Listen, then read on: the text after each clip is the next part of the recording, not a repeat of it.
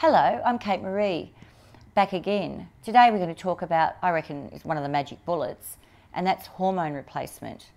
Not just any old hormone replacement, I take bioidentical hormones.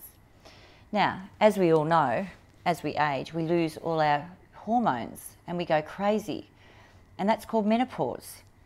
And there's a lot of resistance, I think, by some women to doing something about it. They think that they just need to put up with it. All those horrible night sweats, you know, the hair dripping as you're going through winter, waking up in the middle of the night having to change all your sheets. It's not pretty. And it goes on for years and years. And in fact, menopause can go on for up to 10 years. So what have I done? Well, in the early days when I first started realising I was ageing, which was 39, I got onto bioidentical hormones. And the theory goes that in terms of trying to stay youthful, you top up the hormones that decline as you age. And that's typically going to be things like estrogen, progesterone, and there's a few estrogens amongst that. There are other hormones that you can modulate.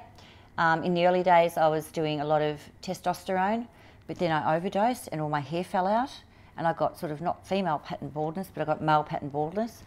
There's another hormone called DHEA, and that's the mother hormone. That's the largest circulating hormone in a female body, and it precursors testosterone and other hormone production.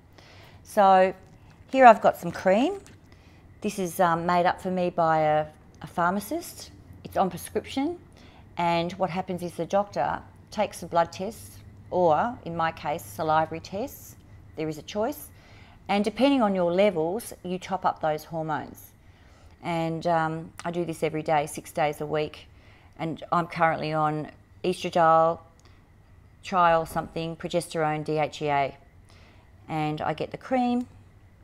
I put out 1 ml of the cream once a day, and I rub it in.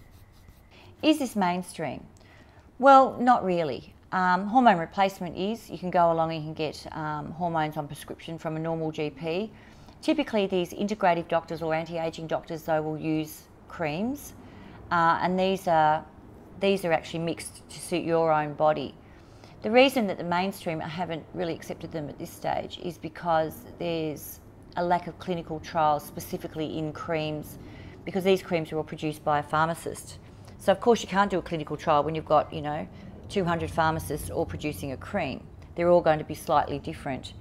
However, there's enough evidence to show that hormone modulation, or HRT, as you get older, really does help with the symptoms of menopause. So this has been a magic bullet for me. It's been a lifesaver. And I'm prepared to take a risk anyway with my body. I want to have a good quality of life. I'm voting for the fact that it might help me with my heart health. And also it's kept my libido, for example, when I first started, was regenerated. So it depends what you're after with these hormones, but personally I think they've been fantastic.